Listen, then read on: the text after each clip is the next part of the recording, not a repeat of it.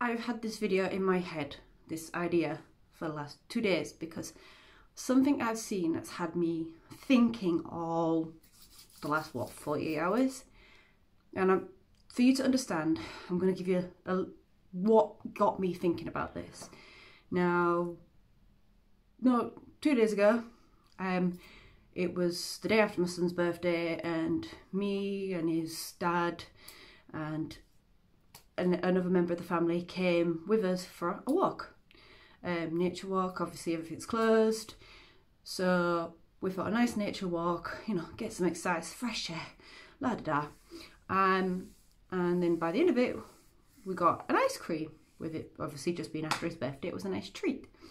And there was a lady in front of me, well dressed, two very stunning little boy and girl, and obviously they wanted an ice cream. And she was stood there, she was trying to count out her pennies, and she's saying, oh, I don't know if I have enough for both. And I was going to offer to pay, but something inside of me stopped. Now, I'm not making this about me or the actual woman, it was the situation. What made me stop is the fact that she scurried around, and I could feel that if I'd gone to help her in that sense, I knew she would have got defensive, because it felt like she was not used to this situation. So rather than embarrassing her, which I could feel that's what, even though I don't know for sure, the fact that she made her way to be able to get her son an ice cream and her daughter a nice lolly, I kind of felt like she'd done enough that she'd survived, that she wouldn't need any help. Okay, that's just me thinking about it, but still, I digress. But I chose to watch. I don't know why, but I did.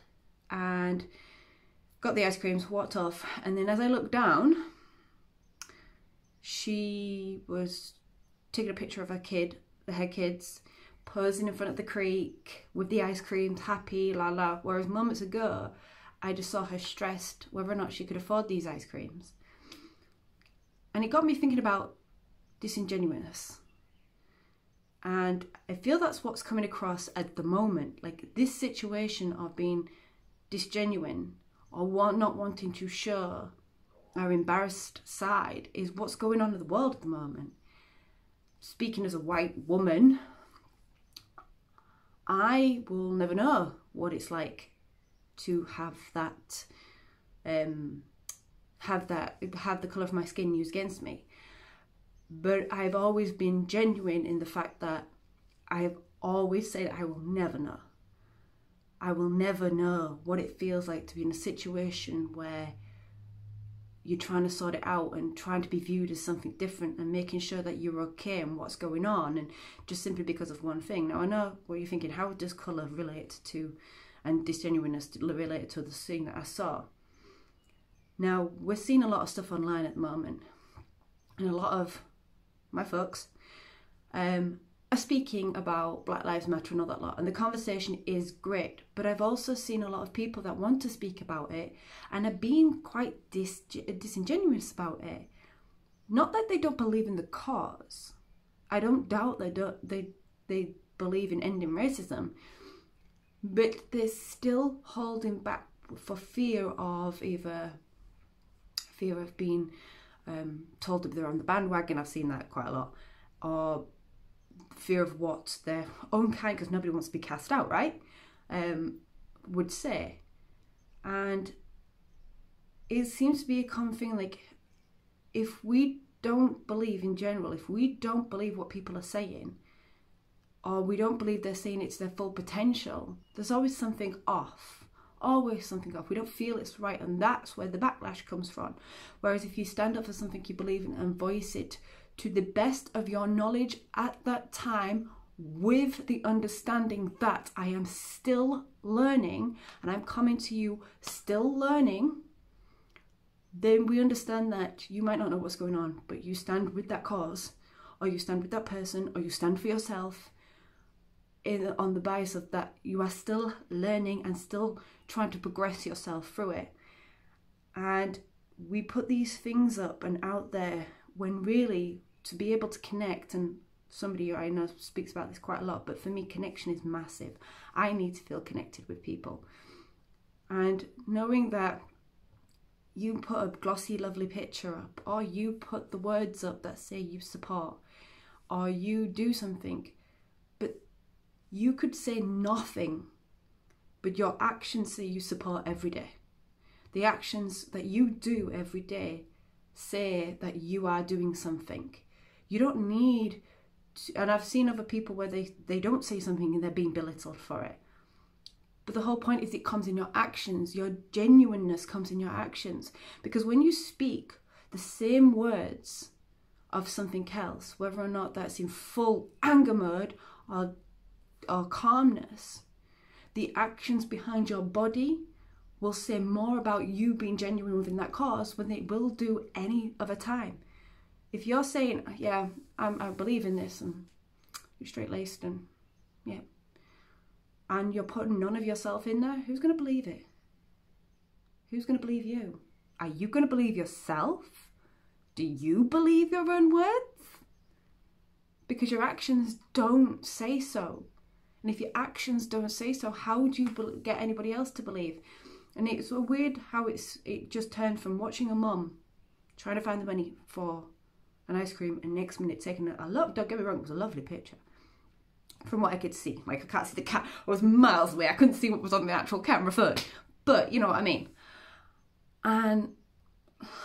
But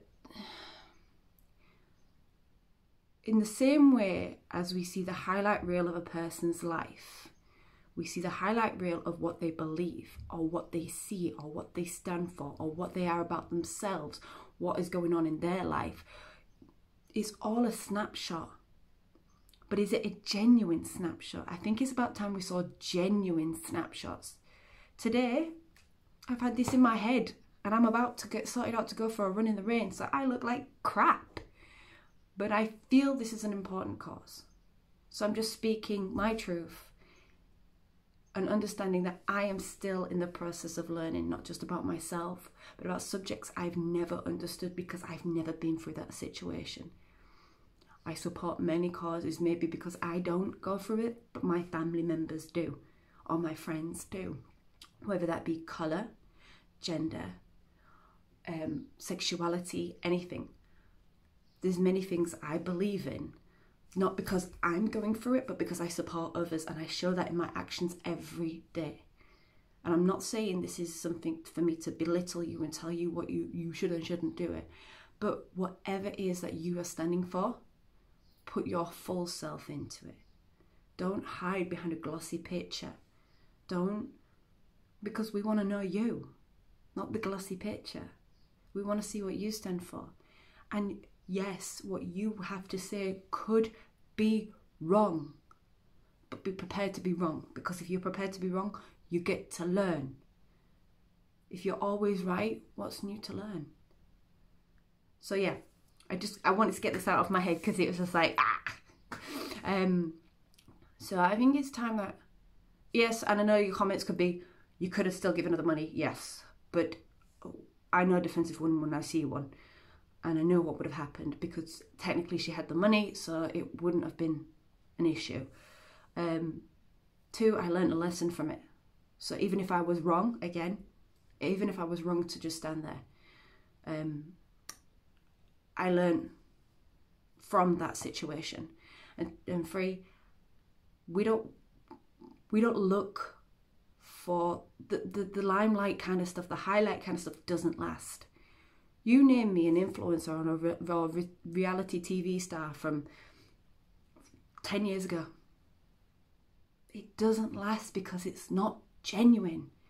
We remember what's genuine. So in situations where we're seeing everything else coming up, like Black Lives Matter or anything to do with gender or anything like that, when it's genuine, it stands out. We stand behind it and we believe in it, and that's where the change comes, because the change comes from the defensiveness of others. We know that we've hit a change when there's a defensiveness of others, because it means that that genuineness is shining a light on something that people didn't know, and now they do, and they could be embarrassed, ashamed, they could be like enlightened. You have no idea, because you have no idea what that effect is, but you will always when you're genuine about something and stand for something, you're always standing against.